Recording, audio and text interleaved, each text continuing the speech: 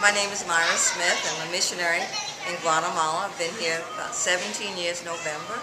We had the privilege of having members of the church come and visit us in these days. They've been helping out with our feeding program and ministering with our women's Bible study and helping out with the children, especially his wife. She's been wonderful with the children. We have a number of things going on. A lot of people have been working with the building project, and we're looking forward to next year being able to move into the building where we can have our church services, have a feeding program for 3 days a week, provide classes in English and classes in computers, and even have a preschool one day.